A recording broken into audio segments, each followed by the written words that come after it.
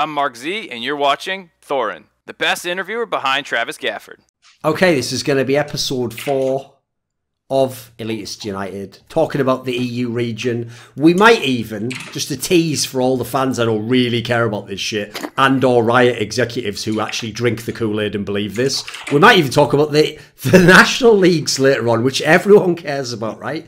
Yeah, just kidding, because even by your own logic, it should be in another fucking language unless it's the UK language. National League, shouldn't it? You didn't think that one through, did you, idiots? But anyway, whatever, just flame on Riot there for that one. I do actually enjoy the LEC though, to be fair. I'll give them credit, that's actually been pretty good. So, right, I'll do the thing that I never do, which is actually say the names of the people, what teams they play for, and the position they play, even though, I mean, it's not like it's a mystery. So, in the bottom left-hand corner, we've got Mithy. He plays support for Origen. You know, I would make a joke like, haha, some people say he used to play support for TSM, not Sven. Anyway, skip past that, Mithy. We haven't got enough time to go into all that bullshit right now. That's for another time. That's for like I'm saving that reflections for about 3 years when you can really hard flame them. God. Yes, that's when we can really go on them. At the moment, you've got to still have a career. So listen, Reginald, he'll get you. His assassins are out there. Obviously not in the fucking mid lane. Obviously though. Again, right? No TSM flame. Don't distract me with the TSM flame. You know I can go down that path forever. So okay, the other guest is going to be Finn, who has specifically requested not to be referred to as Blomster, which, I mean, bit insecure, bearing in mind people don't really know either name, to be fair, mate. So, you know, whatever. You do you. You start however you want. You're now in the LEC for the moment. Playing for, again, I could probably make the same joke, playing for Rogue, so, you know, technicality on that one. But they did win a game, so here's the thing. He might actually be a good player, Veteran. Don't judge him just because he's on Rogue. He might actually be one of the alright ones, so let's start the episode off, okay? So we're going to start, obviously, talking about the LEC. Let's start there, right? As much as people want to flame and the joke and all that rest, right? Finn, what would you tell us about the Rogue team that you've been able to play for now? Because obviously everyone was waiting. When were they going to win the first game? It's happened. I mean, it's been an interesting week coming to this team. It started out a bit rough, but like, I think people have a really weird opinion of this team because I see a lot of flamer coming around, but yeah, I guess it's because they're losing, so it's kind of justified. But I don't know. This team, I think it has a lot of good individual players, but nothing that keeps them together, sort of. Wait a minute, didn't you just sort of explain why people don't think they're very good there? Nah, I mean, before at least. Right, okay. I think there's been some changes now, which put the team in a better spot to win some games. Who's the most underrated player on the team? Like, who are we undervaluing, do you think? I mean, I would say Hiku, I guess, just because of how greatly it's undervalued. Wait a minute. That's pretty bold. Everyone hard flames him. Like, most people say, shouldn't he be in the LEC? Yeah, I mean, when I came to the team, he didn't look very impressive, but the last couple of days, like the last week, for every game he played, he's improved me. I mean, he impressed me more and more. By the way, I forgot to mention, obviously, Finn is the top laner, and so as a result, actually, it's quite interesting he was put in for Rogue, because obviously most people thought Prophet was one of the better players in the team. Anyway, keep going, mate. Yeah. I think Hiku, I mean, he looks really bad because he doesn't really do anything, but it really stems from other problems in the team, most likely. Okay. I'll avoid the obvious joke there, tying back in mithy and players that did play for TSM last year. This is an LEC podcast. It's not about LCS. Not everything has to be about TSM on all my podcasts. That's not actually a rule. That's not like an embroidered thing that like my mum did a tapestry over the wall. Like, not everything's about TSM. It does though. I can't lie. Finn, for the love of God, please mute your mic if you're going to type like that.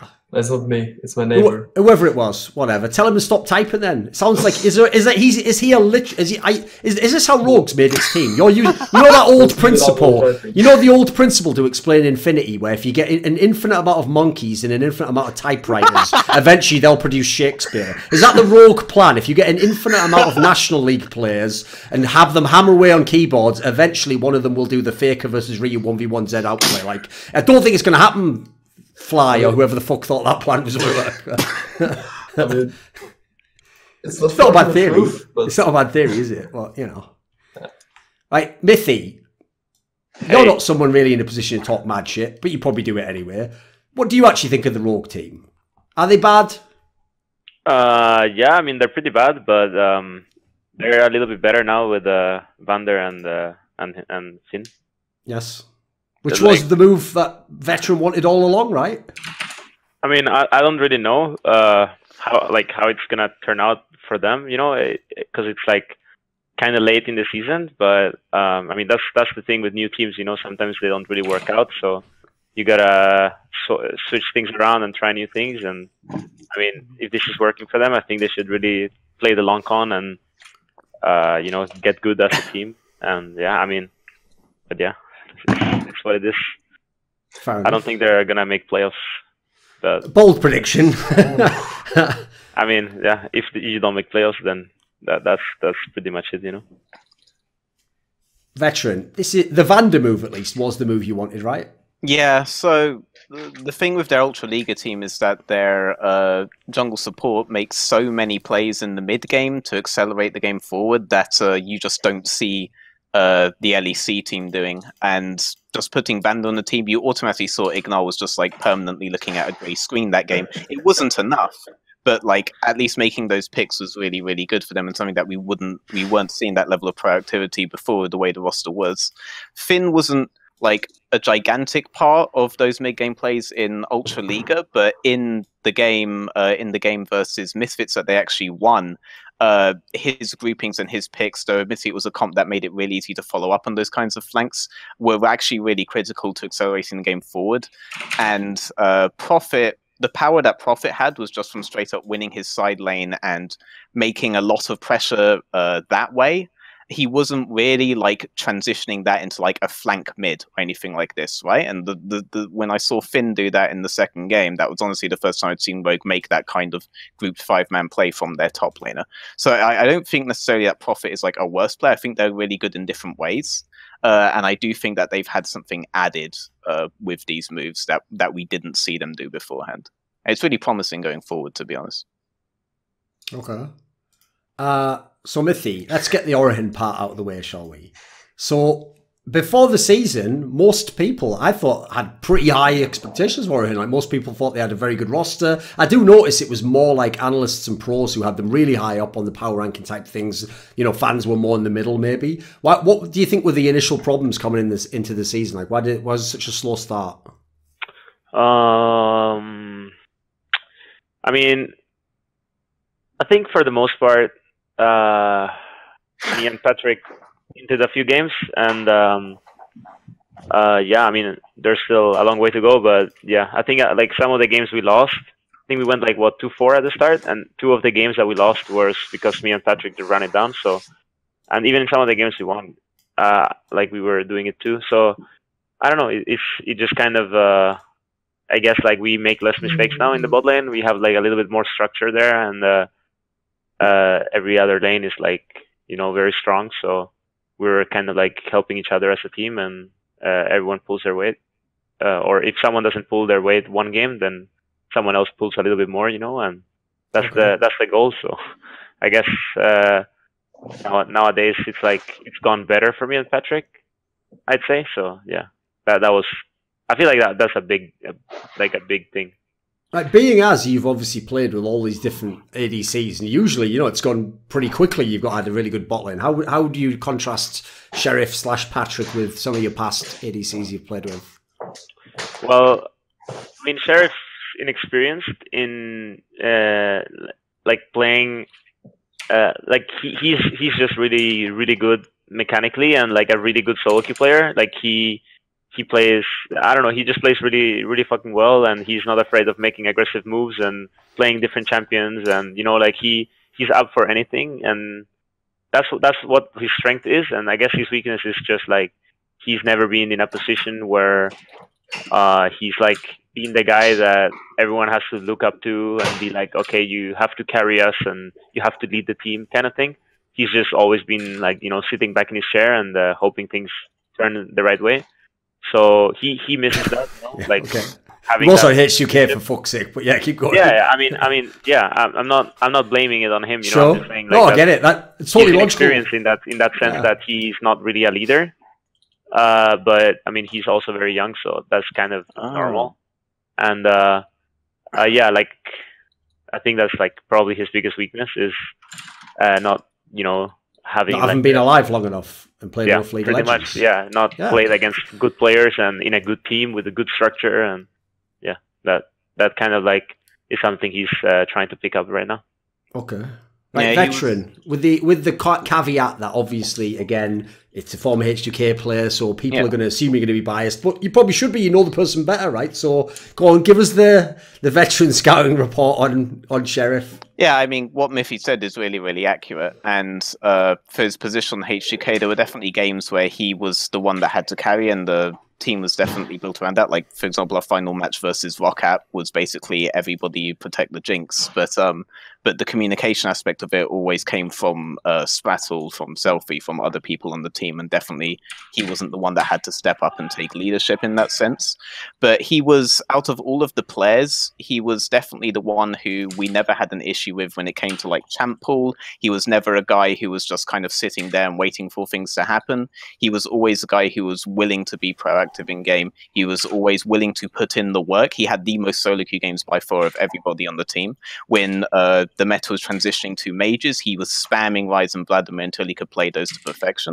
Like he out of all of them, he was definitely the player that had like the most potential to like keep soaring, and it was really good from like a rookie perspective. I only really think that there was like one time where he felt out of his element, and that was the initial playoff series versus Vitality. That was the only time where he showed like any nerves at all, and they really like washed over him after the first game anyway. So I was really impressed with him back then. I'm still really impressed with him now. And even back then, I thought that he was going to end up being a top 3 ADC. And I think if Jizuki hadn't had the phenomenal first few weeks that he had, Sheriff would have gotten Rookie of the Split back then. And I'm actually really glad that they're doing really well now. And I also think Mithy's assessment of why Origen were losing in the first place is somewhat accurate. Like, you guys were being caught in transition, and admittedly it was the bot lane that was getting caught a lot. But the transitions you guys were going for and the rotations you were going for were actually good ones. Like the way that you wanted to get the map set up was good. You were just getting caught out with lazy pathing. And there were some games, like the Malzahar game, where maybe the draft was a bit of an issue, but there was never something. I disagree. I think you guys couldn't control either side lane at that point. Like you guys couldn't match any side lane at that point. You were being permanently pressured. No, not really. I mean, I completely disagree. But the Malzahar game. What do you think went wrong in the Malzahar game then? Well, for one, the bot lane was getting absolutely murdered, and then we didn't really snowball our lead as a bot duo when their matchup was unplayable. And then come to mid game, we made I made a few bad decisions in the mid game, which made us not get the control as early as we could have. And then once we actually had them choked out and they couldn't really play, they TP'd behind us and we had a team fight. And I really fucked up the fight. The fight was horrible for them. They would have lost 100%, but I played really subhuman like, and then they won the fight, and they after that they won the game. Yeah, I agree. It definitely wasn't your best game, but for example, the Urgot flank occurred because you guys weren't able to match him on the side lane, and you guys weren't able to match LeBlanc on the side, and they always had enough pressure to go for these kinds of flanks that they wanted. LeBlanc couldn't move from the side lane. LeBlanc couldn't move from top when she was permanently shoving even the Geo lane on the tower. Like, you guys were never leaving past tower in that game. You go back and check it. Okay. Then, I mean, he's conceded. I'm not gonna argue. That hesitation. It's whatever, you know. It's all right. It's all right. We'll let the fans decide. If you think that way, then that's like okay. I will agree with you. I do agree. It wasn't like your best game. You are the expert analyst also. Now I know what it was like with fucking Bjergsen in that team, mate. I think I have a sense for what it was like now. Okay, Mithy, what about this then? Give us a sense now for where Origen is. So if that was how it started, are things all at full power now? Is this team actually going to be like the best in the LEC? Is it going to be a top 2, top 3 team for real? I don't know. I mean, I think we can win against every team, really. But we are no perfect team or anything close. We can lose to anyone, and we make a bunch of mistakes, and we're not like super strong at playing from behind. We're not super great at creating we still have a long way to go, and I think it's going to take like a whole year before I consider us like a overall well-rounded team. But for now, we're doing better than some other guys some other teams in the league, and I mean that's just the hard work, and we just have to keep working. I mean, you did beat G2, who was unbeaten. They were supposed to be the super team. I mean, they were really running it down, I think. So it's hard. I mean, at some point someone had to beat them, and it happened to be us. So that's good for us because the win is important. Like having a win against G2 is like really good for our playoffs chances. But yeah, I mean, I think they just had to lose at some point. It's pretty rare that you go 18-0 in BO1s. You know, like it's not. Of course, yeah. Yeah, I think that's like very, very, very unlikely. And, I mean, even the 18-0 Fnatic should have lost this one game to this like idiot team called Origen, who just like threw the whole game completely and didn't know what the fuck they were doing. You remember that one? I mean, I think they should have lost more than one game. But the thing with Fnatic that year was that they were the only team that stayed the same. They had like this really insane spring split run with Steelback, and then they changed to Reckless, so they got an upgrade there. And then they were already a structured team, whereas every other team in the league was a new team in that year. Yes, sure. For the summer split. So what ended up happening is that they were like really far ahead of everyone else. But this year in spring split, there's not really a team that has like been that team except for Vitality. But then Vitality, they also changed one player, which I don't know if it was an upgrade or not. I mean, it's hard to say because it's like he's a Korean, so it takes a while, you know. He seems pretty good. But they were not a dominant team before. They were just like a really good team, you know. But not as dominant as Fnatic was back then. So yeah, I think like it's hard to compare both years because we're in spring split and not in summer split right now. And it's hard to go 18-0 in spring split because all teams are not like that good. Sure. Okay, Finn, give us some of your thoughts. What do you think of Origen? Origen, I think. I mean, you didn't want to say well-rounded, but I think you're pretty well-rounded compared to a lot of other teams. I think you don't really have a weak spot in a sense. I think a lot of other teams have like really exploitable like holes in their playstyle. I don't think any team right now in the league is like super good. Generally, I think the level went down from last year, and right now teams are like figuring out how to play the game again. It's what I felt like, but I think generally Origen has two really good solo laners if they're on point, and I think you have a really solid mid too as well that you can play around and can always play good games from that. Sure. Yeah, I mean, yeah, have a good team. Yeah, not gonna lie. You were insanely modest up until that point, because like no one's pointed out that you've beaten both the top two teams in the last 3 games, for example. Well, if you remember, mithy is the guy where the way the translation, like the Rosetta Stone to understand mithy, goes like this. Like, he never says that he's good and other people are good. It's either he's shit and they're even worse than him. It's like the Forgiven mentality. It's that everyone's just really bad and he vaguely knows how to play the game, right? That's kind of fair, right? Yeah, that's pretty fair. Yeah.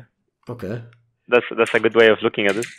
Right, what about us then? So obviously, like, we have limited time with mithy at this segment of the show, so we can't talk about every team. So pick a team, mithy, that you think would be interesting at the LEC that you'd like to talk about. What team catches your eye or has some interesting quality to them? A good quality or a bad quality? Or... Either way, that's up to you. Just what do you find interesting? I mean, I think it's interesting to talk about Misfits, Fnatic. Let's do the Misfits one then, because obviously Misfits started the league. I think we're playing both teams. No, we're playing. You get both of them next week. Fnatic. No, we're playing SK Fnatic next week. No, you play Fnatic Misfits next week, right? Well, unless League PD is wrong, but okay. You might be right. You might be right. Maybe they just got it wrong on that one. But okay, so Misfits obviously started the split great. They've since lost 4 in a row. They've even lost to some not so good teams. Last week, at least, it was G2 and Origen. What do you actually? Why is this team not a top team at the moment? I don't know. That's why I want to talk about them. I don't really know. Like, I feel like they should be in your mind. Good, yeah. I mean, yeah, I think so. Like, I thought so when they first came over. I thought Gorilla was bad, judging from scrims. But everyone had a long break, right? So it was like. Everyone was getting into it, and yeah, I was watching Gorilla POV stream like this other day. I think they lost that game, but he was playing really well. So yeah, I don't know. I like overall, like I thought that was the weak spot, and I think that guy is good now. So yeah, I don't know. I'm just overall surprised that they're losing some games. Okay. Give us some thoughts, Veteran. I don't think they have any direction mid-game. I don't think Gorilla is going to give that to them, and Maxlaw's already on the other iteration of Misfits that also collapsed once 20 minutes passed in the game. I don't think they made any changes to hit except for possibly Soaz that would do that, but Soaz hasn't been on that many champions where he's able to call in that manner. Like the Kennen game obviously was one way you could quite clearly see Soaz's impact on their strategy in this way. Way back on Fnatic, he was able to do it on Gnar and Jarvan all the time. There was actually one season where if you just banned those two, Fnatic lost, and if those two got free, Fnatic won. But that's like the only point on the team right now that could potentially save them at this stage of the game. Otherwise, the roster changes didn't really add this big problem Misfits also had last year.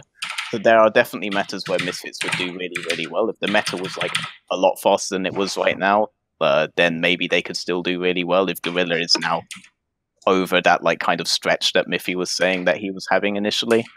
But as it is, they're directionless at a very important time in the game, and I think this roster was always going to go that way.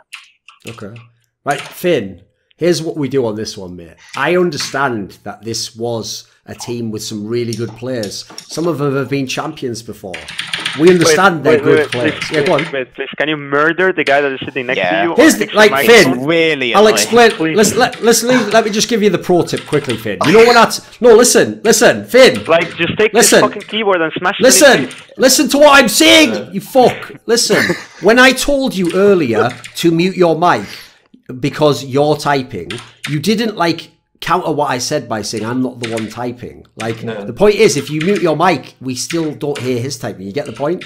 So I get the point now. Yeah, so when, like, I'm not blaming you. If you were to talk, just unmute, then we can hear you then. But in the meantime, the point is, you know, we're listening to them. So just give your thoughts now, but then after just mute. Smart. Yes, don't worry about it. Don't worry about it. I could see Mithy ready to explode. Don't worry about it. Yeah, no. I kept wondering myself. The problem is I didn't want to jump in, you know. So Finn, come on, give us your thoughts on the Misfits team. On the Misfits team. Because luckily, this is a team you have to sort of flame a bit, right?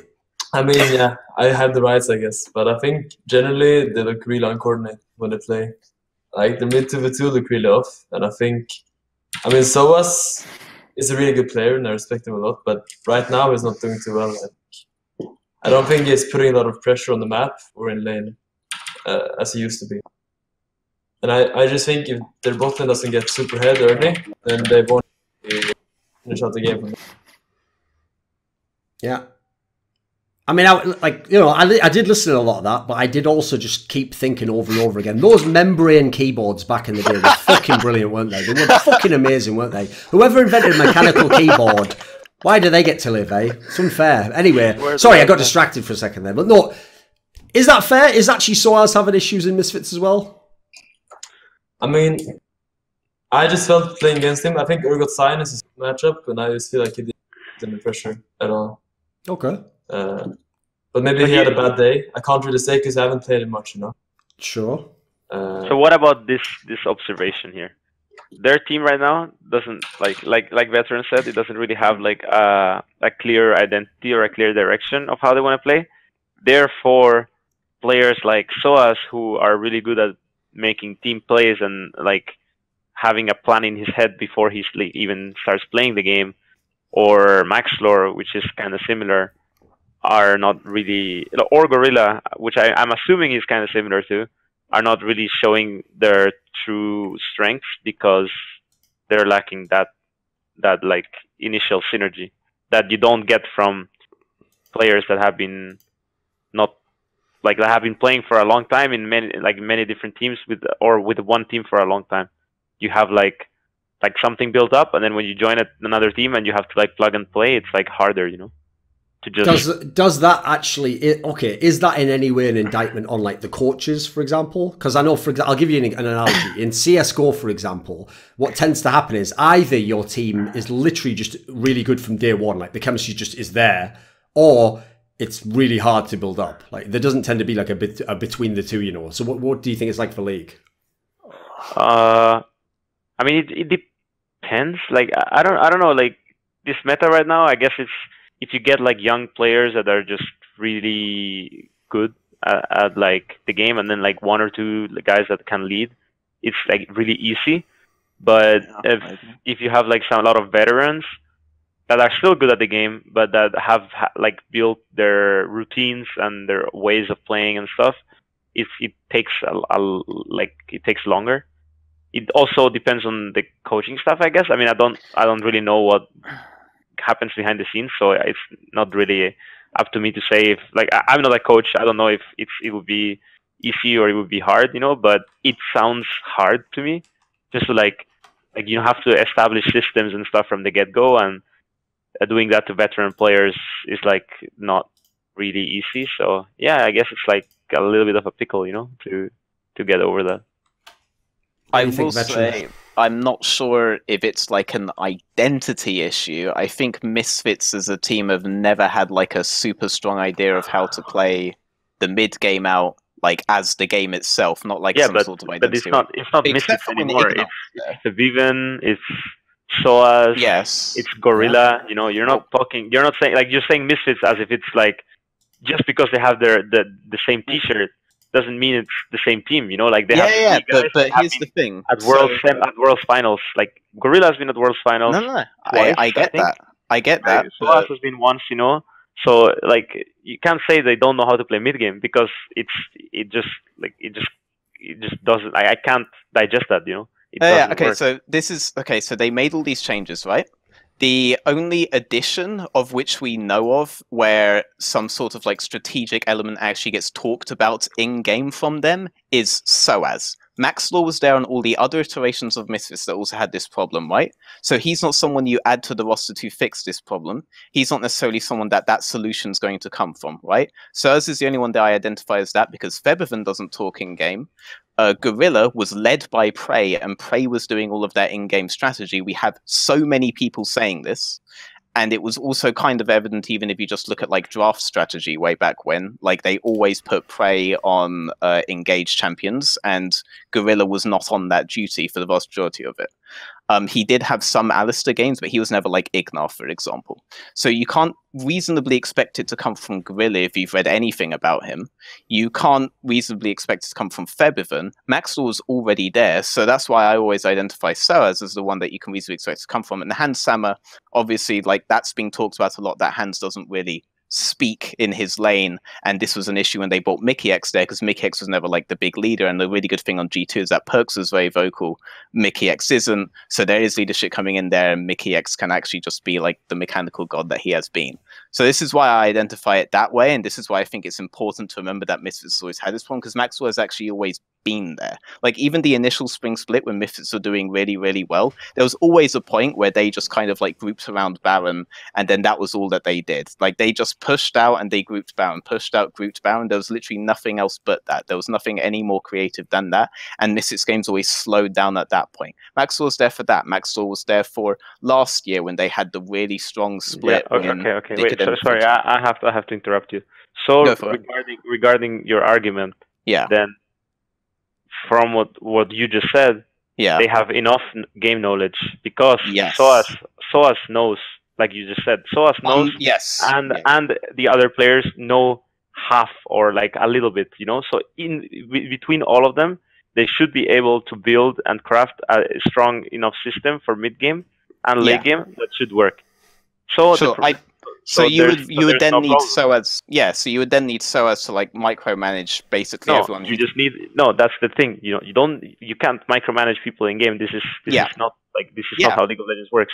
I agree. Have to just understand the game and help like your teammates understand the game in the same way you do, and then eventually you can start playing. So you mean because I know you do this, because I've even seen you like help out players and all that stuff, but is it like really supposed to be SOAS's job to help out all the players with their game knowledge at this aspects of the game? It doesn't have to be SOAS's job. Like the coach can guide SOAS to do that if he wants to, you know. It's like it's a matter of everyone has to put in their part, and then it works. Like the players can ask, you know. I do agree with you there. I don't think 100%. I think this team just needs more time, I think. Hopefully, yeah. They only just changed coach, but Jess's was there for last year as well as an assistant They coach. just changed coach. Oh, you Yeah, mean like Hussein so they was have just- head coach last year. Oh. Jess's was assistant coach, and Yeah. this year Jess's is head coach. So they kind of like switched coach. Because if we're talking about people who will input, like to actually help transition the I mean, game yeah, knowledge to the I rest of have the no players, idea and what it's like people this. do behind the scenes. So I don't know like what Jess is doing, what Hussein was doing, or Yeah, whoever. it's just that the only big additions, is my point, is like all of these players that I don't think are going to add that game knowledge. And if that game knowledge was not already flowing down from where it was before, this is why I keep bringing up Soaz, because that's the only place where I see it coming from. But is it really his responsibility to do this? Kind of deal. And that's basically the crux of my argument. If he wants to win, it's everyone's responsibility.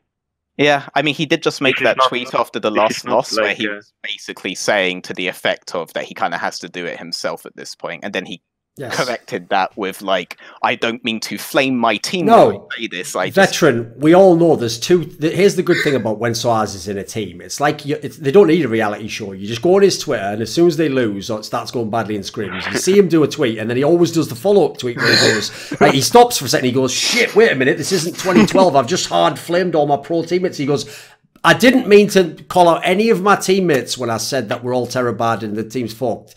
And I love Reckless still. Oh, sorry, shit, I'm not in his team anymore. Whoever's fucking in this team, yeah, I still love them as well. And that, and it wasn't my fault. P.S. Like, come on, man. I do love it though when he does that because, like, you get some insight. You at least know that they're not all putting on. You know, obviously the worst thing is when people lose and they just pretend everything's great, don't they? Like, that just kills you inside. There's no way. Come on.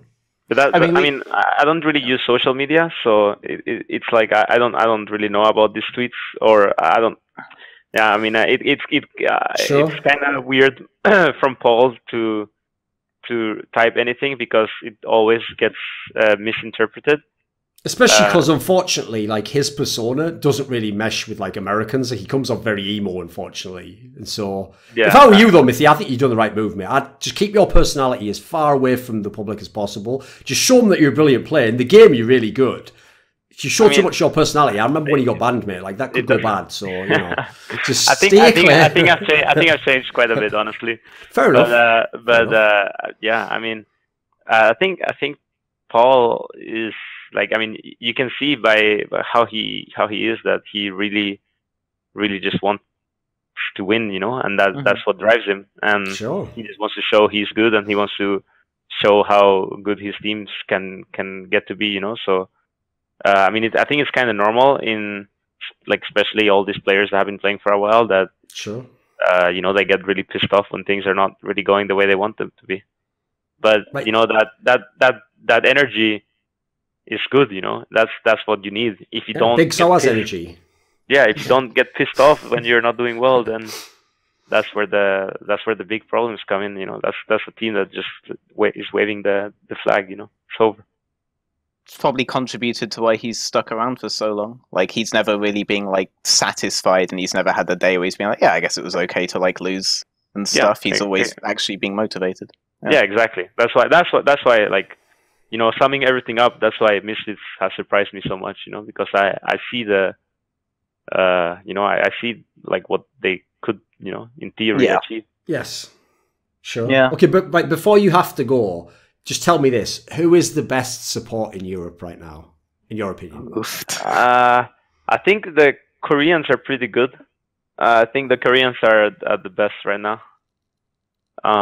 Yeah. So Ignar and Gorilla, yeah? And Dreams. And Dreams. Okay, we're including him as well, right? Fair enough. Yeah. I mean, he ran it down one game, but I think he's really good. Okay. Yeah, I think those three are they're the more well-rounded, I would say. Yeah. I don't think, like, Mickey was pretty hyped. I don't think he's been playing that well. I think his weakness right now is that he's trying really hard to be part of the group. I don't know how to explain it, but like I know. He's like they're all the players are really good and they showcase a lot of skill. They're trying to pop off all of them at the same time. And then Mickey is trying too hard, you know, instead of just playing to win, you know. And then he will just showcase his skill by himself, you know. But I think he can be really good, and and I think for the most part, no one really comes up to my mind. I think Healy is really, really good, but from what I've witnessed in scrims and stuff, in like certain champions that he plays, but I think just the team like Fnatic is the same thing. Like we were talking about Misfits, Fnatic is the same thing. You know, like good players, but the identity doesn't make sense. If the team just doesn't work, then it's just hard to like. No one is gonna be good in that team, you know, unless you have like a super selfish player that only plays for himself and doesn't completely disregards team's calls and just wants to play to like look good in the camera and not really to win. Then you will never see a good player in a team that's losing. That's my opinion. What about Vander? What do you think of him? Vander?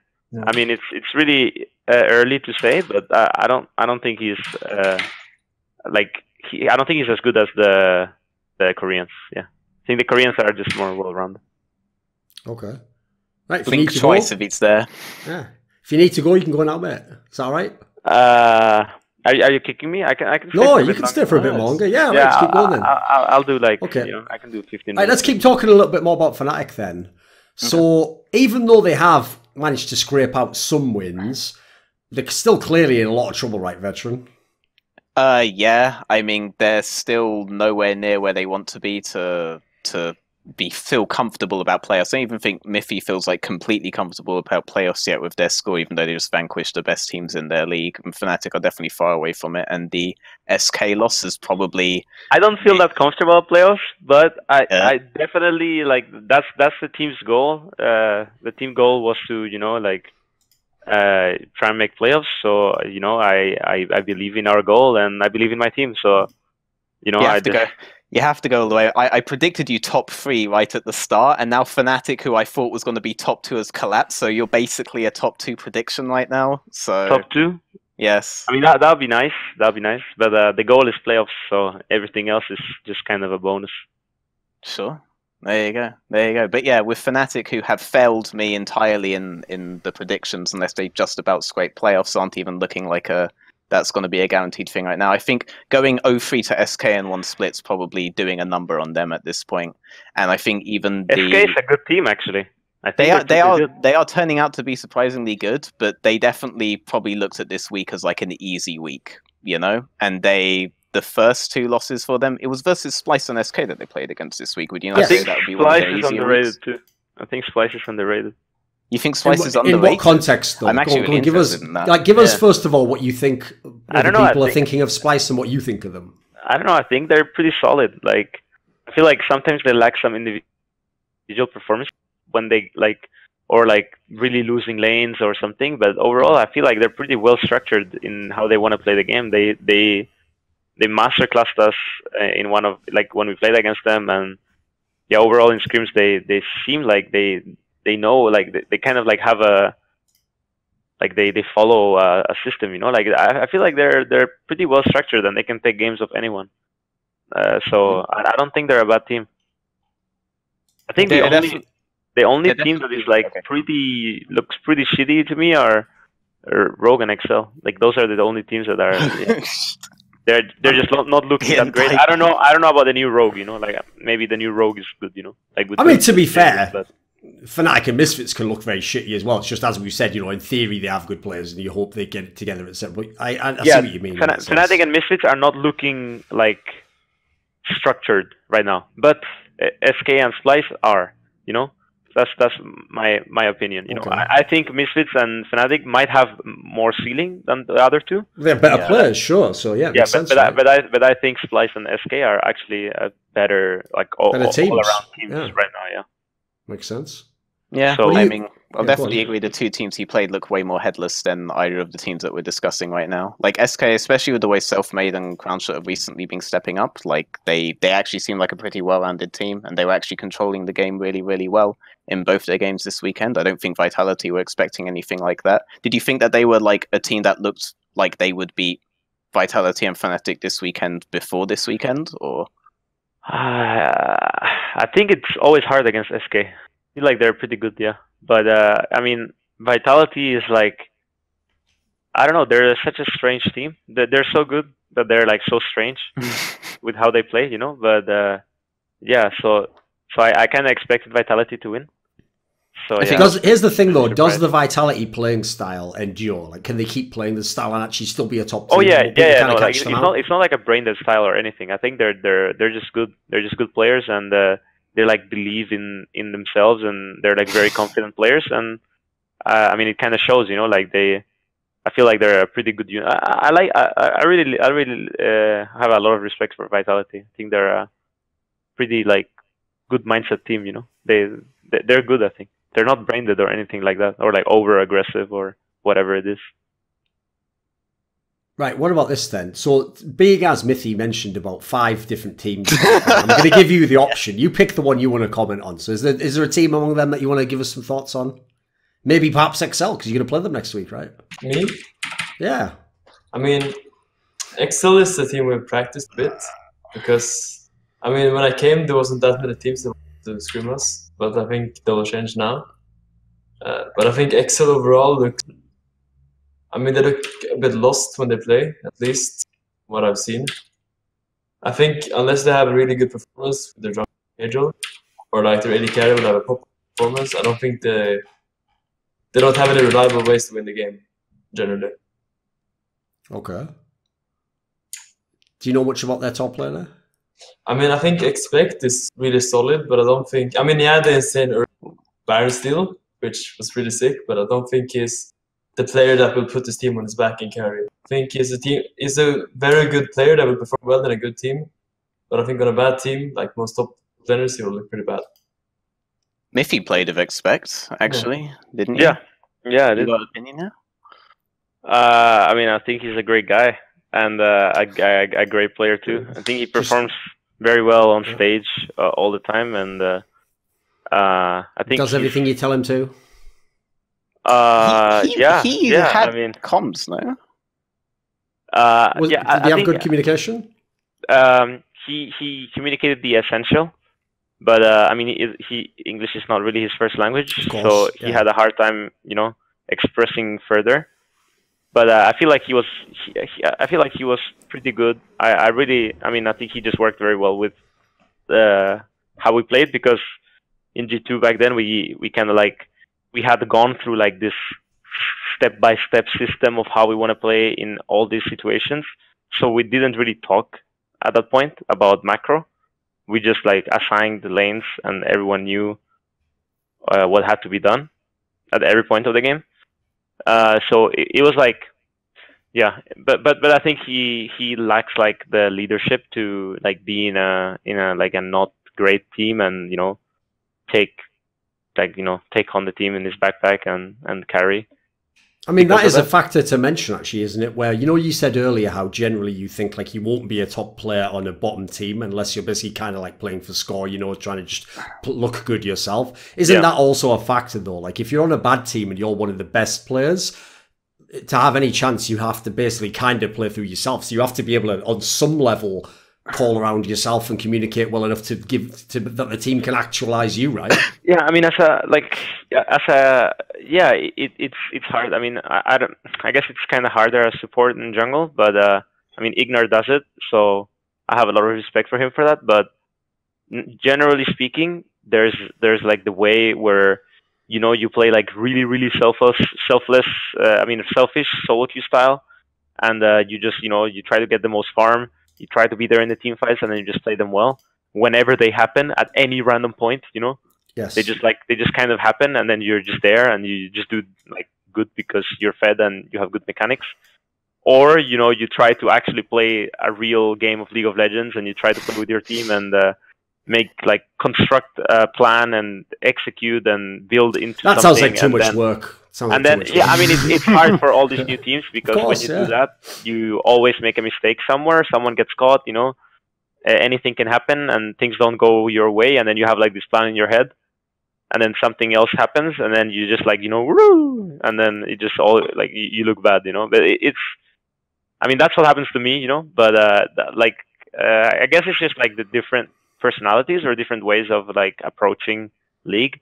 I approach it in the second way, where I want to have things planned out, but you know, other people can, you know, withstand like just playing for themselves and stuff. So okay, Right, along these lines then, if we keep that discussion going, so obviously coming from Worlds and into this split, people emphasized like, you know, how strong like solo lanes would be and how individual players would be so good. So then why is it so incredibly team focused when the actual LCS is good? Well, LEC now. Why is team elements been more important seemingly? Because as we say, like SK and Splice on paper shouldn't be able to compete with Fnatic, Misfits, you know, individually they're better players on the other teams. So why do you think the meta at the moment is reliant on team in that sense? This is for anyone. I don't think that individual skill is like a big difference in pro level. There's not like a huge difference, just individual skill. 1v1, that's like, it's not really how the game works, you know? Sure. There's a lot about setting up for your jungler, setting up for your lanes, and how your lane, one lane has prio or pressure and then uses that to relieve another lane or to create or build up something somewhere. And that kind of early game system is what makes the good players look really fucking good, because they use those systems to create even bigger leads for their lanes, you know? So in that case, okay, a question I have for you in that case is, everyone else thinks G2 just has all the best players and they just do whatever the fuck they want and they all just go in whenever they want. They're not doing that then in that case, according to what you just said. They have a whole system in place and they're structured and they know what they're doing, right? Well, that's not necessarily true. I mean, in terms of G2, they did just outlane their opponents in a lot of the games, but that's also because, you know, they played well and the other team, you know, didn't really play laning phase to a standard, you know. But once that standard is hit for both teams, you know, you need to take the extra step. Yes. And that extra step is what makes your laning phase actually reliable and your early game actually reliable when you play other good teams, you know, that you reach that level of early game strategy. If that makes sense? I don't know. Yeah, no, it does make sense. And it is definitely true to an extent. And I think like you guys, Schalke, are like really good about these early game systems. And I think G2 were really, really good at these early game systems. And I think that you guys were like the only teams that could actually compete with them at this point. And I think not having such really strong early game systems is potentially why like Splice appear to struggle a bit. And it's also why SK actually look really good right now, because when Selfmade actually does have tempo in his jungle matchup, his lanes are either safe when they're pushing out to get the bounce back, or they are able to do something with him and he's able to do something with their pressure. And this is also where Vitality's strength has always come from, is that when they do have pressure in lanes, they are actually able to do something with their jungler. And they've always had this really strong system for that. And that's always been what's made Vitality really good. I think Mithy's touched on like a really good point there, but I also think I do think G2's jungle support has actually been really good at working with this, and I don't necessarily think that they were like monster behind everyone. I think you guys did outdraft them to an extent.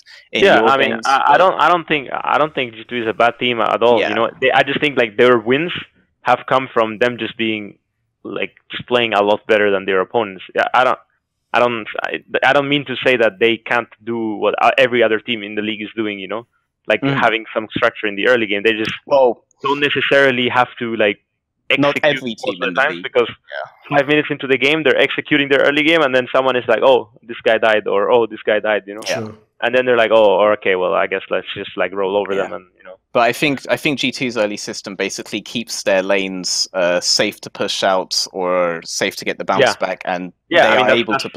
I think that's all you need. You have that. Schalke have that. I think this is what makes you three like a cut above the rest, because it's so consistent with you guys.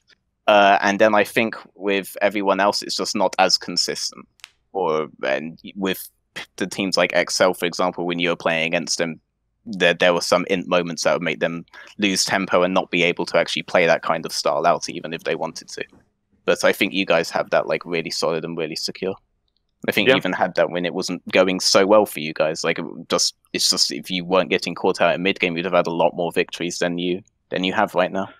Yeah, I think so too. I mean, it's best of one, right? Like it's hard to judge all the teams from a best of one, but yeah. Sure. Right, one of the teams we haven't talked about yet is the Schalke team. So Finn, give me some thoughts. You played them in the last week. What do you think of the Schalke team? I think the Schalke team is just really, really good at playing their plays. And I think that's what really helping them now in the early process, a lot of these teams. Because I think a lot of these teams right now do lineups. And like everyone is just figuring out how to But I think Schalke just has a really good understanding of how they operate as a team. And I think that's why they're able to pick up so many solid wins, because they already found their system, which a lot of teams haven't found yet. Okay. The Vitality game was really interesting for them, actually. Vitality versus Schalke, because I agree that they have like a really solid system for them, but a lot of it is either about transferring mid pressure to bot or transferring bot pressure to mid, and then you basically fix Odo's waves, but Odo more or less keeps to himself until mid game comes around. Vitality completely disrupted that. Like, they had really strong pressure in the 2v2 bot side, and their bot side could collapse mid really easily. It was Tom Kench Kaiser. So they didn't really have any of these windows that they were used to having, and they did actually seem to suffer a lot for it.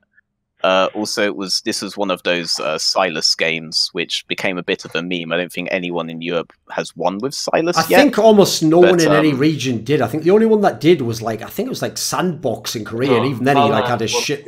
Oh, Cloud did. Okay. I think the more barely anyone did though. Is Silas won against TSM actually.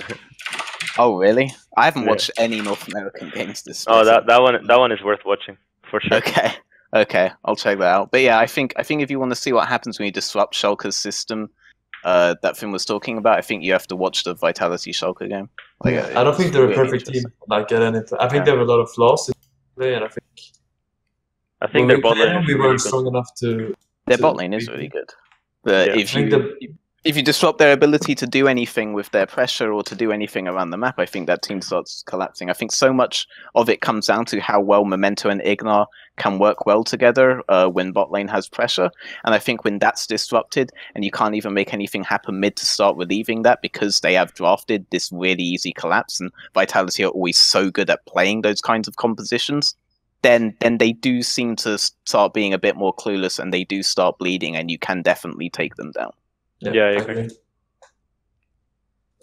Here's the thing though, when we're talking, like when we were discussing earlier, like the difference between the teams that have structure, and some of them are teams that, you know, in theory the players aren't necessarily the best players, but they have a better team than the other opponent. Can Schalke actually be like an LEC champion, Mithy? Could they win the league? Against once me? you get to the series and you get to the big games and the finals, could Schalke really win the league?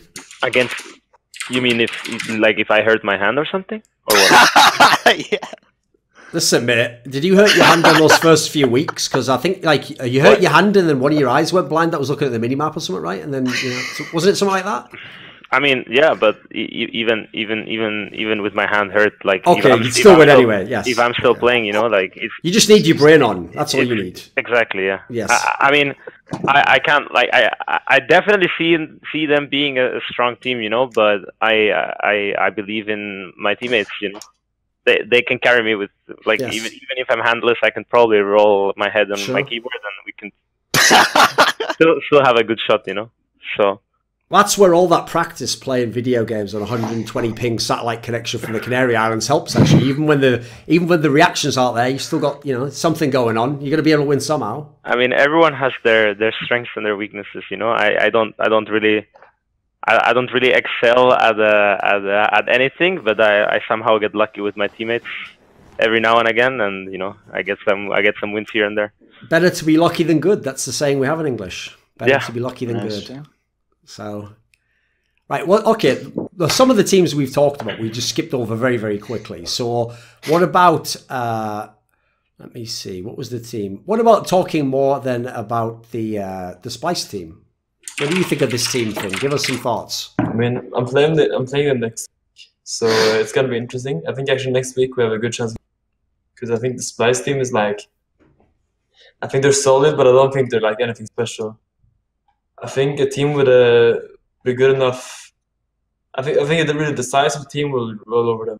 I think there is a team that needs to rely on the enemies not being able to finish out the game to actually get consistent. I think they rely on enemy mispositioning a lot, but as we talked about in the last show, they're really, really good at forcing on your mispositionings and catching you out, and it can actually be really difficult to play against them. in that way, and they can snowball almost indefinitely off that. But they still are doing this thing where they are dead laning one side lane and they turn it into a slow push like it's Season 4. And before you could maybe say, oh, well, Vizichachi's on tanks and he just wants to get grouping really fast. But this time he was playing Aatrox and Kennen and he was still doing it. And I was just looking either top or bottom. There was just this massive slow push wave coming in and I just... My brain hurt at a point, and they're still doing this thing, and it sometimes works out, but it didn't really work out that well this weekend, and I honestly don't know about that. But I think that with the way that they are playing right now, and with the strategy that they're using, they'll be really good against all the lower tier teams. They'll struggle against the top tier teams, but if you're having a bad day, Splice will fucking destroy you for it, and it can be really oppressive to play against. I mean, we'll see next weekend. I think Hey, Thorin, when do you release this thing? This VOD? Next day or two, I think. Maybe tomorrow if it goes well. Yeah, why? Wait. You're going to say something bold? Come on. Okay, I'm going to predict. Okay. So it's judging from Rogue's games. Oh, they're going to beat. They pick Splice. No. I don't really care who wins that much. I really want Rogue to win, but yeah, I'm just predicting some Braum pick, really high up the list, because the last game I think Splice first picked it, okay, sure. and then Rogue picked Braum 2 games last weekend. Yeah, so yeah, I'm excited to see who. It's a broken champion. Who's gonna pick it? Yeah, I mean, it's good. Really prioritize it. Yeah, I think that's gonna be fun. Who takes the Braum? Okay. By the way, quick apologies to all North American viewers who had no clue what Veteran was talking about there with like wave manipulation parts and stuff, and like kept wondering what does that have to do with having a team fight like that. Actually, NA and okay, so come on, here we go, triggered him. Come on. Oh god. They've been really disgusting lately, but last weekend they were actually like some human games in NA. Sure. Oofed. Sure. Yeah. Actually, TSM look. I'll give them. I was joking when I said that. They actually looked pretty decent last weekend. I have to say they weren't bad. Yeah. Turned it around a bit. Yeah, TSM mate. It cut out a second on the last word. First pick Yorick. Yeah, he was talking about first pick Yorick. It was yes. pretty questionable, but they actually like not just that game, but I think I saw the first game too. Of like I don't know who it was. I don't know. I watched like a few games, and I noticed game 2. I think was the Team Liquid one, wasn't it? No, that was the TSM Team Liquid was. Yeah, that's what I meant. Yeah, no, but that was game 3, so it was like game 2 and right. Game 1. Oh, you meant in the order of the games they played, right? Yeah, and I saw like they were actually not playing bad, Oh, wait there a sec. Oh, disconnected. No, wait, I know what this is. There's the Discord bug or whatever you mean. Yeah. No, he's in the old H2K house between like 2 and 3. Turn your webcam on again. The connection always like. Yeah, it's alright. We're back again. Hello. Okay, yeah, keep going. Yeah, so I thought NA was getting better at League of Legends. I think they just like sucked the first few weeks, but now they're okay, I guess. They're okay. They play a little bit slow. Like, just a tad. I don't know. Some would say the slowest in the entire world of League of Legends at the moment. Okay, from what you've said, even if your hand is broken, you should basically be a shoo-in to go to Rift Rivals. So, are you worried about NA's progress? No. Right now? I believe. I believe. Like, it's not. I'm not saying it's gonna happen. I'm just saying like I have to believe in myself and my team. No matter what. So I can't just like if someone asks me like, is this team good to be like a winner of NA? No, of course not. I'm gonna win. I have to believe that. It has to be ingrained. So I can never But I think it also comes to the drafts in NA. That's why it looks a lot slower than EU. And the reason. What is affecting that in the draft? Do you think? Like they pick top tanks every game, no matter what, sure. Even though it's not always the best, and they pick mages mid a lot, and there's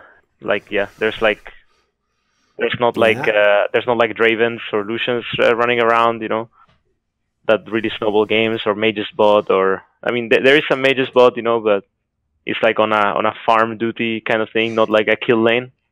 So overall, it just looks slow, and the junglers are also worse for the most part. Like there's some good junglers, but like there's some that like are a little bit like not really forcing too many plays, and mid jungles are not willing to fight that much. So yeah, that's why they're slow. But I think it's mostly because of draft. Like in EU, you can't really draft that way because every top laner in Europe is like really crazy about like not really crazy, but like they pick. Like, if you pick something, they will punish you.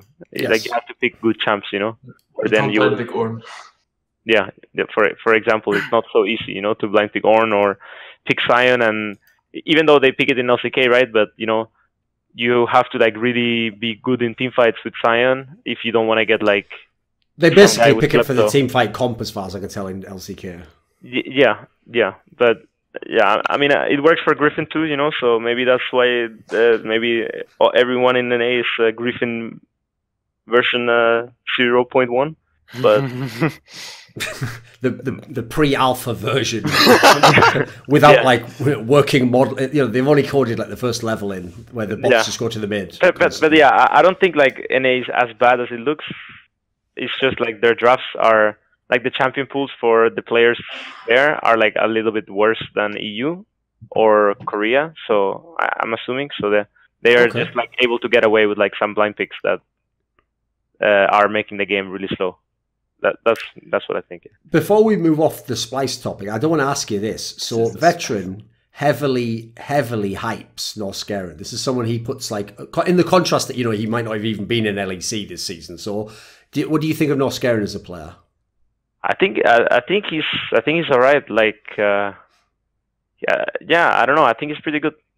He does what he's supposed to do, and he has like his shining moments too. He pops off, certainly. Yeah. Yeah, he definitely sometimes pops off. I mean, sometimes he ints it, but that's like just like everyone.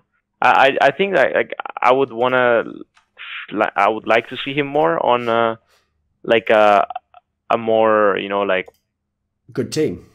No, that's not what I mean. Proactive champion or something. Yeah, like yeah, like he's playing well, but he's playing well on like champs that they follow the team, and then you have your moment every now and then. But I think he's played Alistar like twice, and he's really run it down when it's like really hard to play this champ in certain situations, And I haven't really seen him play, like Rakan or Gragas or like champions that are pretty hard. But he was playing Pyke the other day, and he was doing like some crazy stuff and playing really well. So props to him. His Rakan last season was really good, and he hasn't actually had the chance to like shine on that yet this season. I mean, Rakan is pretty bad right now, so it's like yeah. But yeah, I think he's pretty good. He looks better than I thought he was. Yeah. So yeah, props to him. The thing is with you've rated all Koreans like above, so he can't possibly be top 3 in your opinion, nor can Mickey X though. So it's like he's starting at like 5th. Support role is about I mean, every role is really about consistency, but support role is about like if you fuck up, you give a lot of like it's really bad, So because like you don't have words for a long time. The enemy support can make a play somewhere else, and you have to like play the game from behind a little bit, and you lose like all that tempo. Like I feel like you can really have a big impact in fights if the carries are matched equally, and no one is like really outstanding. So I think support jungle is very important in that sense, and I just feel like the Koreans are being more consistent right now. What do you think about Ignor's weekend then? Because like both games weren't exactly his best games this split. Yeah, I mean, I think Ignor, I don't know, I think he's champion pool. Like, he wants to be the guy that is really the playmaker, and I think he's, like, he had, like, a really bad, like, draft for him. Not for the overall game, but for him in, like, the last few games, and that's why they've been losing a lot more. You don't think Gragas is his champ? No, I think he's really good on Gragas. It's just like Gragas is not always the best pick. Oh, right, okay. Yeah, you mean like in the composition. The compositions themselves weren't very good for his champ. Yeah. Okay. That's what I think. Yeah. Yeah, I think Ingrid is one of the best like supports at doing what like at his playstyle. You know, I think he has a really unique playstyle, but he's really really good at that. But when he like wanders outside of his comfort playstyle, I think he's not looking that good. But I think within his playstyle, he's probably one of the best supports. Yeah. I'd agree with that. Cheers, mate. Thanks. All right. Cool. Nice. Congrats Nice. again on the weekend. Thank you. Bye. Okay, so for this segment, obviously Mithy had to go. Whatever, you know, make some sort of joke if you want about, I don't know, late game or some shit. You know, you can tie it in. There's probably a meme in there. So now what we're going to do is, that's too soon because we all know the vacation was secretly a cover for that little rat to go and join fucking G2, didn't it? Because obviously he didn't actually believe in Origen before, did he? Convenient how that works, isn't it? But anyway, he didn't bother mentioning that before, you know, when he had all that sort of like Yamato Cannon-esque energy flowing from him, as it were, you know. So, Finn, this is a section of the show where we need you to be a bit more forthcoming, but it's because it's in your backyard, mate. We're going to talk about the National Leagues now. Yeah. So for people who haven't followed it at all, because obviously, you know, the sub-system to the LEC, explain to us the setup, like the league you play in, what the system is like, what's the format of the National League for you like? I mean, the main problem that National League face is that they're all offline. I mean, online for now. Like they're not going to a studio, which is making teams getting away with a lot worse environments, working environments, which kind of puts level down for now. Okay. But generally, for now, we play games just like the LCS, just online. Like it's basically the same format as you play in the LEC. I think a big thing there is that in the UK League, that's also going to be the case for the playoffs as well. They have to do the entire thing online now. Really? I mean, that's really bad, I think. Studio's not ready. In League of Legends, our teams, because obviously I don't know this, because the last time everyone really played for real online was like half a decade ago. In League of Legends, since in theory it's a game where like ping isn't as insane as other games, are there teams that are just mad onliners? Like, you know, their teams have never been to LAN and they're going to spank you if it's online, but they would never beat you if it's offline. Is it like that nowadays? I mean, no. I mean, of course it comes with like the younger the players, the more risk there are for them to to not show, but yeah, perform worse when the pressure is on and they play away from the comfort. But I think generally there's not that big of a difference in performance when you play online respective to the offline. Okay.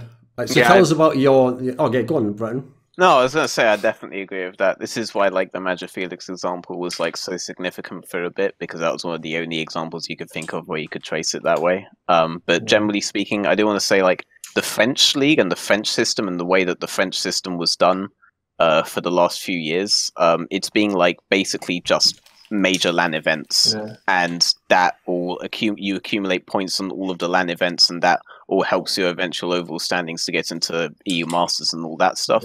So the French league, or the French system, is probably a better way to put it, has always like benefited this kind of thing a lot more, I think. So you were never really going to get that kind of disparity there. And I think that was always a really good thing about the French system. I mean, in the Spanish league, you had some games where you went, you played maybe 2 or 3 games per split offline, and the rest online. It was a bit weird.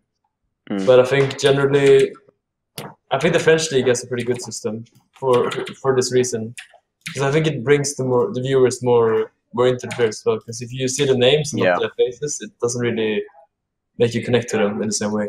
And you also had stuff like Gamers Origin, for example, had a ridiculous year-and-a-half long streak where they won basically every single LAN event, and you don't really have that with the other leagues. You have like Mad Lions win 2 splits in a row, right? It's nothing compared to like Gamers Origin won 4 LANs in a row. Like that's like a definite, like they've come on the scene. They are the big deal.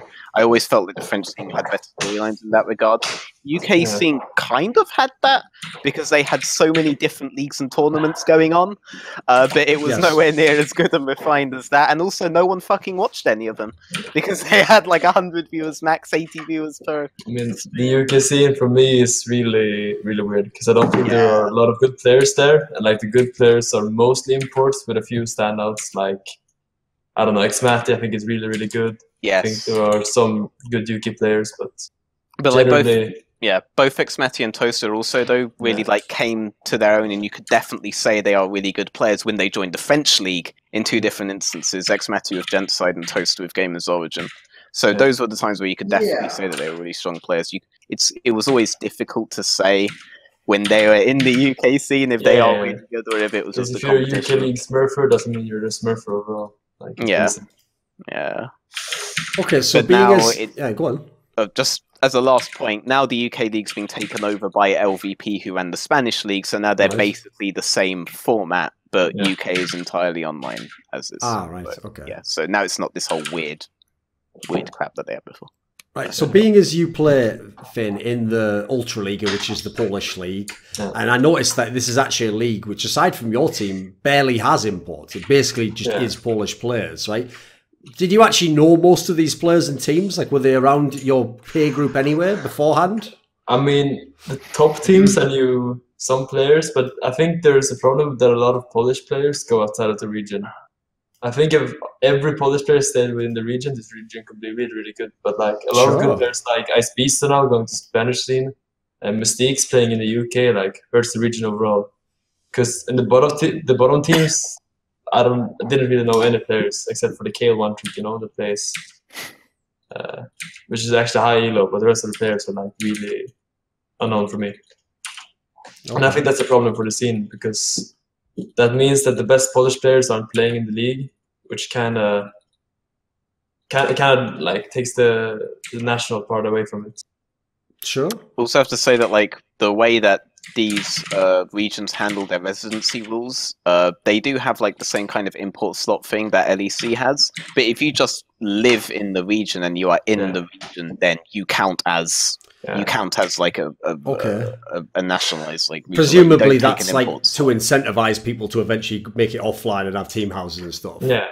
I think also that it's literally only there because it makes it easier for tax purposes. Like there's actually a huge thing there. Very cynical reason, but yeah, it's a good one. It's a good one though. I think that's like the practical benefit. Yes, but theoretically speaking, you could just hire 5 Koreans and move them to Spain, and they could all compete in the Spanish league, and there would be absolutely zero issue there. And I do think that whereas it might hurt like the individual Polish scene, I don't necessarily think that having this rule in place hurts what National League has become, which is the underbelly of Europe and the training grounds for players like Finn to eventually come from the LEC. I actually think it's beneficial in that regard, that the system is as it is. And there was also another thing I was going to say that I've kind of just forgotten about, so just move on. Okay, fair enough. Funny thing is, when I actually look at the rosters in the Polish league, because actually, famously, people will forget now because not as many in the LCS, but Poland's had a lot of good League of Legends players over the years. If you go back long enough, like I recognise some of these players, admittedly from many years ago, but a bunch of the players are still here. Yeah, Bukistal, Neek, obviously Super AZ. If you go back far enough, there's quite a few of. Yeah, well, obviously he was a team killer, but that's probably why he's in the fucking Polish league half a decade later, isn't he? What an arsehole. I mean, it's a big meme in the Polish scene right now. It's very fun. I've no doubt. Right. Okay, what about this then? So your team is undefeated in the National League. What is it actually like in terms of like parity in the league? Like, are the teams actually generally good, or is it like there's some really good ones and some are just clueless? What is it like? I mean, I think some teams would be able to compete with like other national leagues, like Pride and the EPC are 2 teams that I think are like decent compared to National League standards. But I think the rest of the teams are cut below the rest. And I think our team just has such a dominant mid-jungle duo that we can like roll over any team just by playing that. We can have this mid-jungle and 3 random players and we will still win games. Okay. I mean, why isn't Larson in the LEC, by the way? He's in school. He's finishing school. Ah, okay. Very Swedish in that sense. If he was from some... See, that's where, in many ways, he's betrayed the league. You should just quit school and just be a League of Legends player. I mean, I think Rogue will be a far more interesting team for Summer. I think Summer Rogue will be top 5 at least. Wait a minute. Are you hinting that they will just put Larson into the main? No, I'm saying that will make them better? They will put them in. That they will be substitutions back and forth. Forgiven and Larson have just been confirmed on this. That's it. That's 100% confirmed. Thank you. And on top of that, they're going to shit on the league. Not really, but in contrast to what they're doing now. Shit on the league. I am just going to say that. I mean, I also want to say that one big reason why I think you guys were stomping, you said mid-jungle, but Inspired has honestly been a cut above every other person he's played against. Like every other jungler in Ultra Liga right now, they've basically abandoned the quadrant of the map to like camp someone. Like you got camped on your first game, you'll remember this, but you just abandoned the entire bot side for that. Whereas Inspired's being incredibly efficient at like every stage of the game, and it's something that no other jungler has been like there. And then you mentioned teams like EPC, for example, their bot lane was basically gifting the game to your bot lane. So like these other teams have quite visible weaknesses in certain players, and the way that they're playing jungle is obviously far away from how Mithy is saying that you should structure like an early game, whereas Rogues was much closer to how you actually want to be doing things. I think his Inspired is probably the player that impressed me by far the most. I think this player, he's only 17 right now, but he will for sure be one of the best Europe has seen in the coming 3 years. Like he's such an insane talent. It's actually a bit scary how good he is. Can I ask what kind of like comms he had in there? Like what kind? Like is he the kind of jungler that is like trying to dictate what the early game is like in comms, or is he the kind of jungler that's just reacting really well to how the game is going and doing his thing? What is his most like insane talent? I think is how precise and clean his comms are. He doesn't like waste time. He's always very clear, and he knows exactly what he needs to say. That's really interesting. Okay, you should just replace the entire Rogue LEC with the Rogue Ultra League, and they would. I think both teams have things they can. I mean, both players, like both me and Kikis, Larson Senkuks, and Inspired Kikis, have things they can learn from each other, which I think is really big. Okay, right, Veteran. One thing I wanted to know, because I often wonder about this, is like, if you're someone who's trying to keep up with these national leagues, like, how do you do it? Do you just watch a couple of the leagues? Do you just only watch the premier matches? Like, how do you personally try and keep up to date with it? I only watch Griffin and Sandbox in LCK, and I sometimes watch IG in LPL, but I've really not caught up on LPL that much. I don't watch any North America, and I don't watch any minor regions. I basically just watch European League and European National Leagues. So that basically... Yeah, you have to cut out the other regions basically if you want to be doing this. There are basically games every single day though. Yeah, I mean, I think in the middle of the week there are like. I mean, one problem right now is that almost every league is on at the same time. Like between Monday and Wednesday, I think, and like at 18 plus, every league is playing. So you kind of have to choose which one you want to watch, but. There are a lot of games to watch. You can't watch them all. It starts somewhat late in the day. It starts at like 3-4 p.m. is when all the leagues start. So there's still like a full morning if you want to catch up on certain games beforehand. That's true. I obviously prioritize the academy leagues because those are the guys that we're most likely to have on the show at some point, and those are also the guys that are currently trying to consolidate as much talent as possible. There are obviously top teams in all the leagues that aren't just academy teams, so Mad Lions is a really obvious example of that now. LDLC as well. Who? LDLC. Oh yeah, LDLC are basically destroying everybody. Like I thought Gamers Origin would put up more of a fight, and they got wasted in 20 minutes. It was absolutely disgusting, actually. LDLC is pretty uncontested. DeJoko's on that team, by the way, doing really well. And Comp is one of those players that was being talked around a lot, but he was like still contracted in the last off season, so it's kind of difficult for anyone else to pick him up. But Comp looks phenomenal as an up and coming AD carry. Comp is really, really, really good. Yes, yeah. Like he's going to be the next guy like Jeskler, like Crownshot, who's going to make the leap. If anyone has any sense, and if there are any AD carries on certain bottom tier teams that need to be replaced, I think Comp and Xmati are the ones to keep an eye for. Yeah, I like Xmati a lot. I do think Comp is a cut above him right now, though. But I do like Xmati a lot. I think I mean, this is inside info. I know Xmati's comms are actually really strong, though, and I don't know anything about comps, but Xmati actually does add a lot to the team in that sense.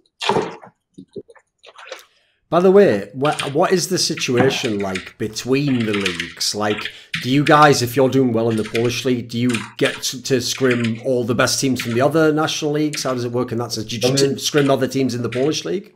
I mean, generally we only scrim teams from the other leagues. Like, we don't really scrim Polish teams at all right now.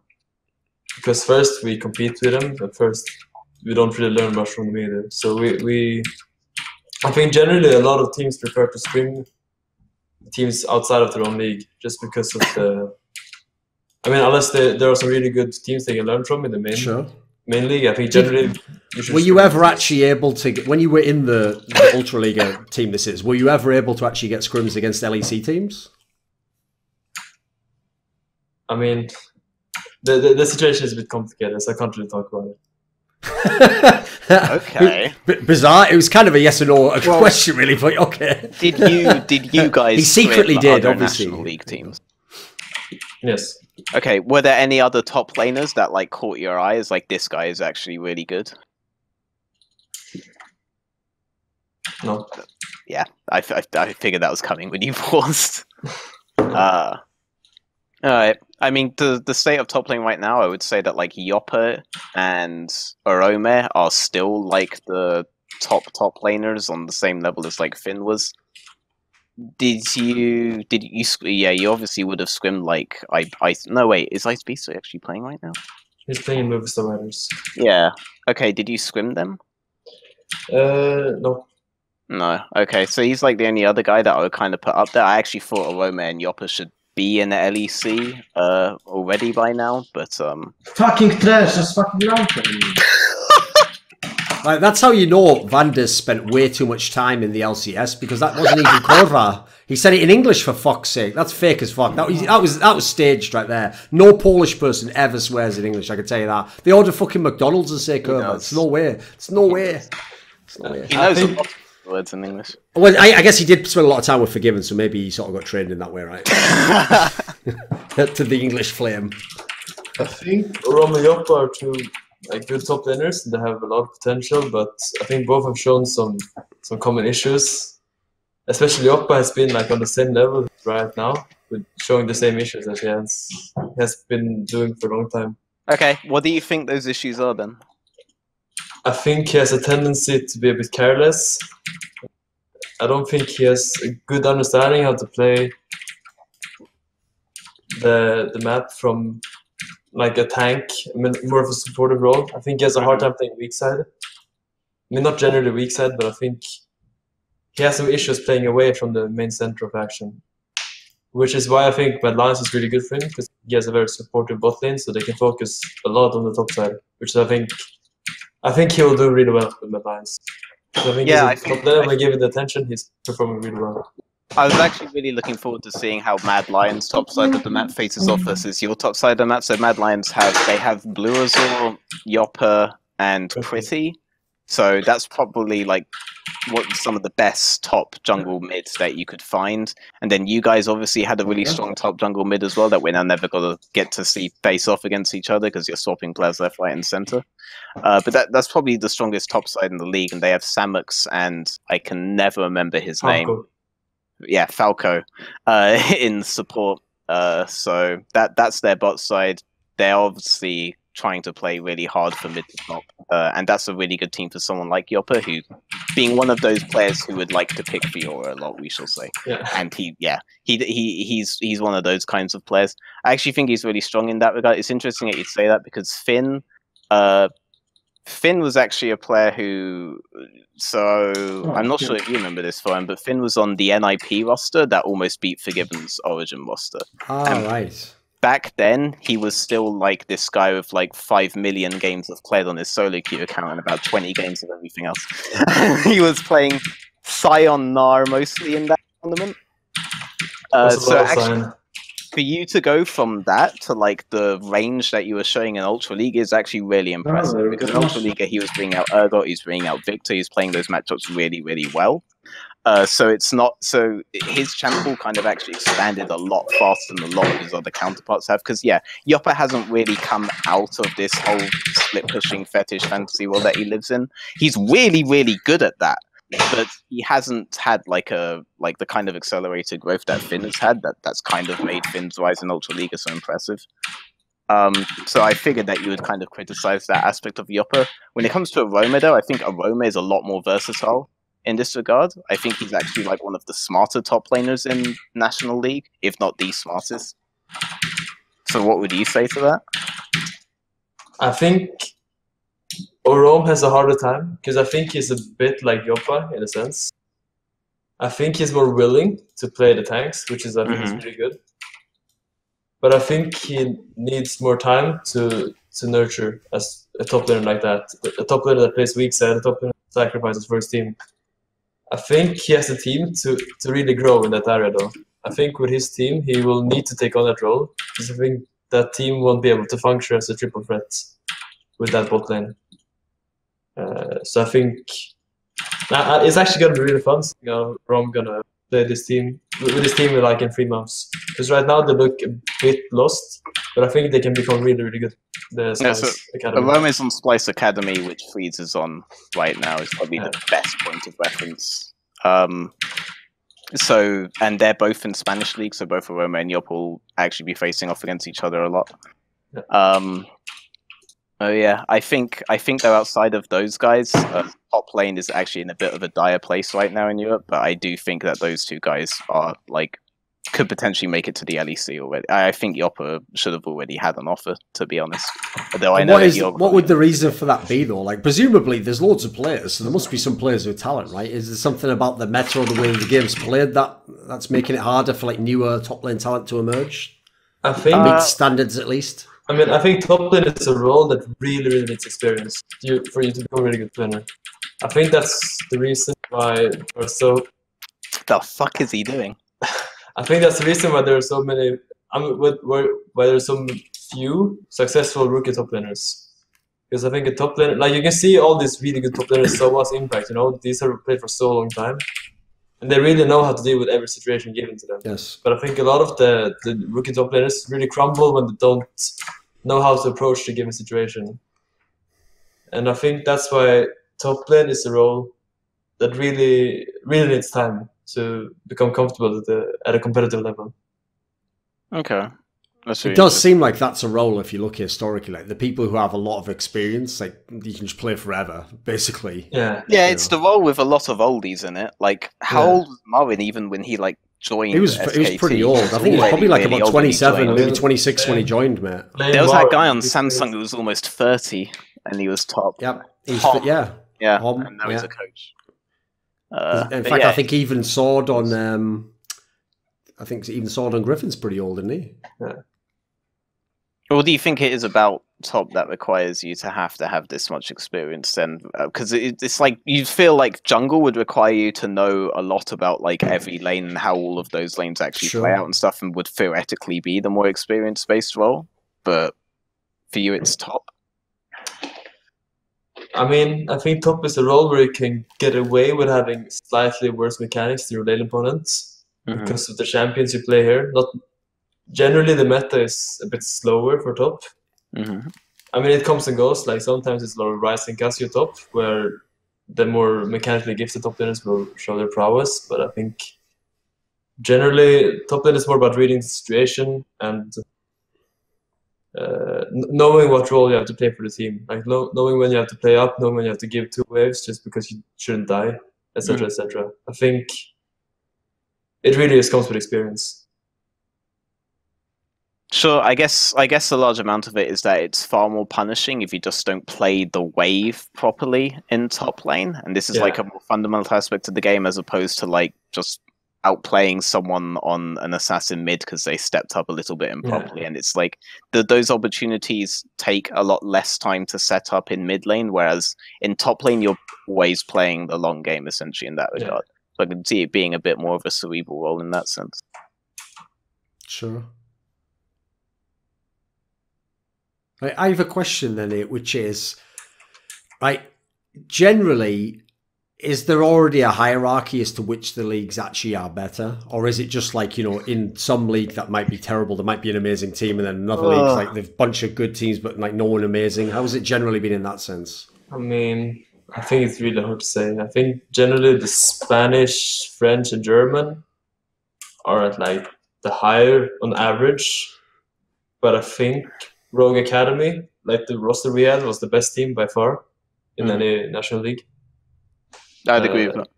And I think UK, I think Excel and Fnatic both are pretty good.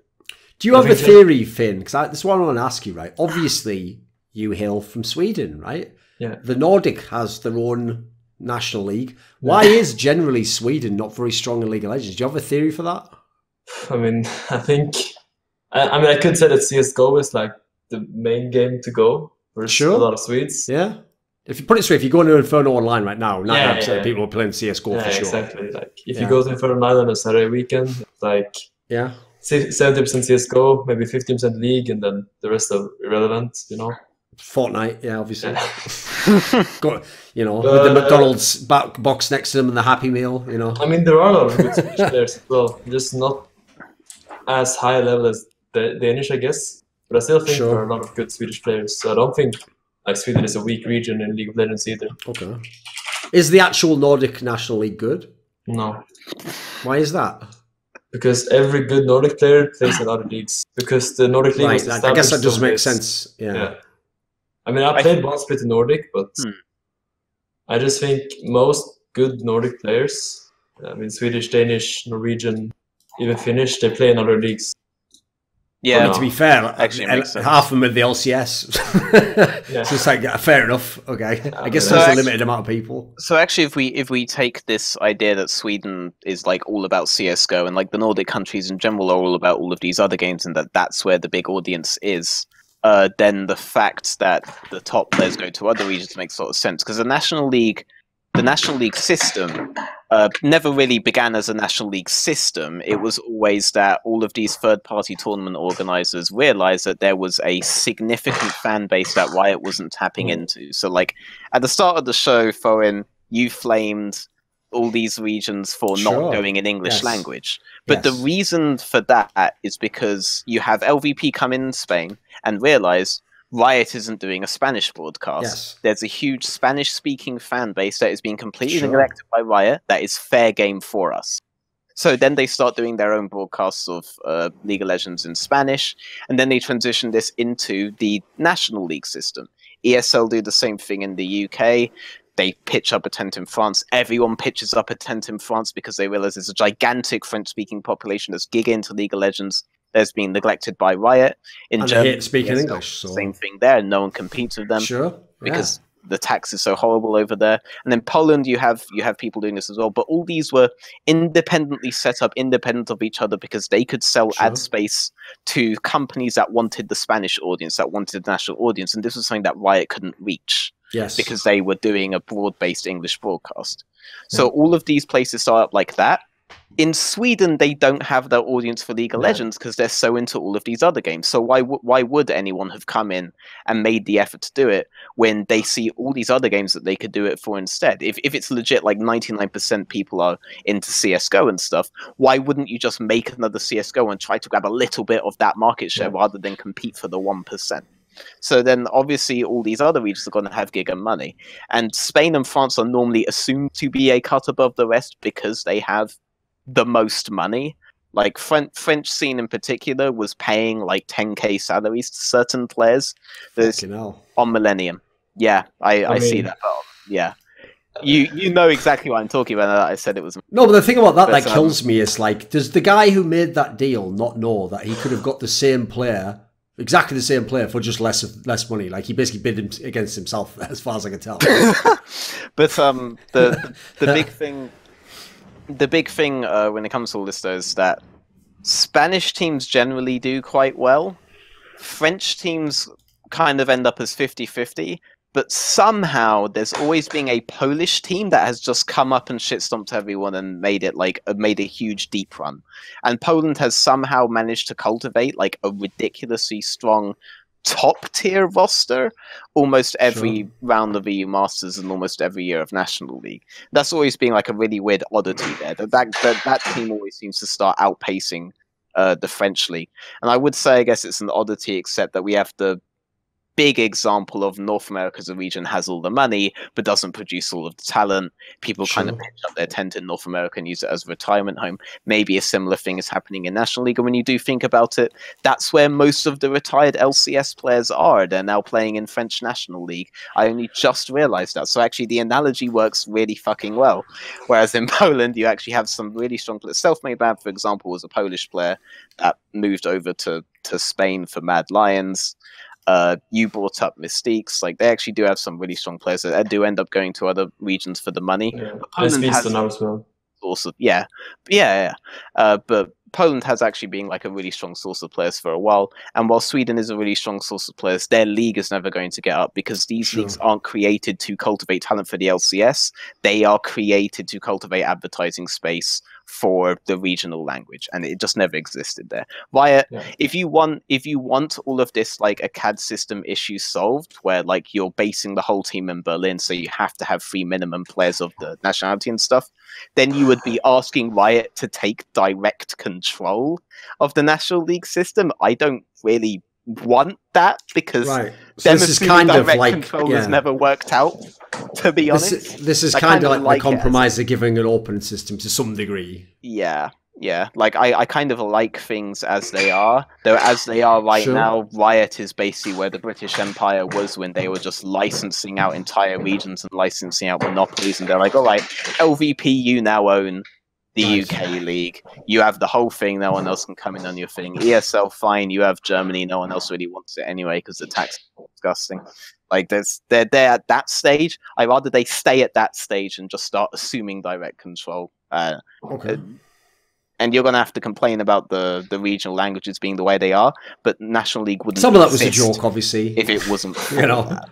Yeah, I mean, obviously a lot of the things in the first 2 minutes of most of these shows light-hearted. This video and all of the content on my channel is kindly supported by Dean Tanglis, Andreas Snazore Westerlund, Gardner Wilson, James Harding, OllieJ, Tobias Bernasconi, NateDOhDoubleG, Travis Greb, Tristan Jones, and as always, a special thanks goes out to Jerky's Minion. Do you want to take part in an esports discussion with yours truly? Would you like teasers for some of my upcoming content, see who the guests are going to be? Do you want to ask me a question for my monthly video AMA? Perhaps you'd like to suggest a guest you'd like to see in my content or a topic to discuss. Well, if so, then put your money where your mouth is and join the Scrilluminati today at the Patreon link in the description box below.